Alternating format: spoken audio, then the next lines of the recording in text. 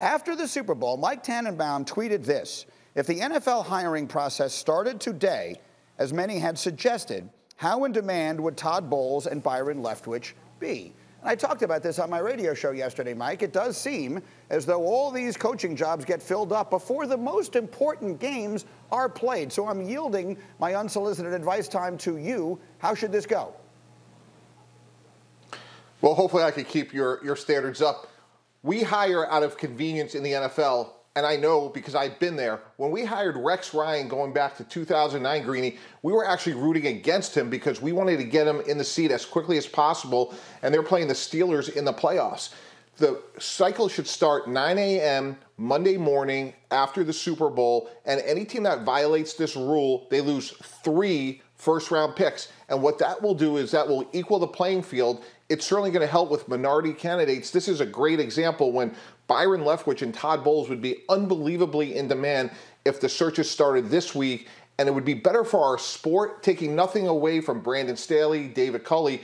They were the best available coaches. We want to hire the best coaches possible. So if we started Monday morning after the Super Bowl, just imagine the platform that Coach Bowles, Coach Leftwich would have because of their performance the other night. It would help minority hiring, and we would have the right coaches in the right seats. I'd like it because it feels to me it's counterintuitive that a coach in this case is being, I don't know, punished is the wrong word, but it is a disadvantage the further his team goes in the playoffs to his possibilities of getting a job. It also shouldn't be a disadvantage for the teams that make it deep in the playoffs to have their offseason start later than everyone else's off seasons. So I like it. Dominique Foxworth, do you?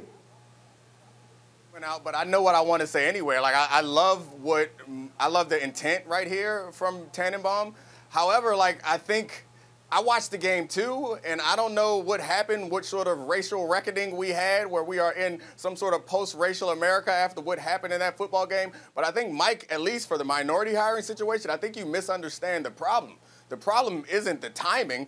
The problem is the biases that so many who run organizations have. I don't think that the issue with minority hiring is that they don't get enough time or their teams go too deep in the playoffs to get a fair opportunity. The issue is that when people look at them, they don't see leaders. So that's the problem. Unless something happened that I missed or something goes on that everyone's just so high off the Super Bowl that they forget that they're racist, I don't see that this having any impact on minority hiring necessarily. I wish that it was as simple as changing the date. Then we could fix a lot of things if we just pushed them back a few months. So I appreciate the sentiment, but I think it comes from like your personal experience and from my experience from outside looking in and watching this and just my experience in life, that the issue is not the timeline as much as the issue is biases.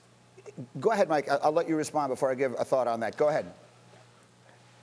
Yeah, and that's a really fair point, Nick, that you're making. And I'm trying to be much more fundamental, which is if we equal the playing field, and it's really almost thinking about once the season ends, the first month is coaching free agency, and the goal of it is by equaling the playing field, then hopefully more minorities will have an opportunity because in this case, Coach Bieniemy, Bowles, Leftwich would all have much greater opportunities because when they're available to sign and hire staffs, that's only going to increase their chances of getting jobs. So that was my point of it, which was it's a leveling the playing field, it's fairness, and then from a big picture, macro standpoint, from the NFL, you want to have the best coaches in the seats, and this will give the best coaches from the best teams that opportunity. Yeah, and Nick, the way I looked at it, the tweet didn't even address the overwhelming issue of minority coaches not getting opportunities. To me, it is just simply a matter of why would we be choosing our next head coaches before the most important games are being played, regardless of any other circumstance? In this case, it would have been Byron Leftwich, I think,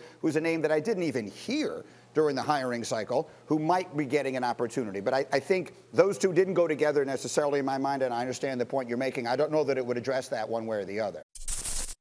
Thank you for watching ESPN on YouTube. For live streaming sports and premium content, subscribe to ESPN+.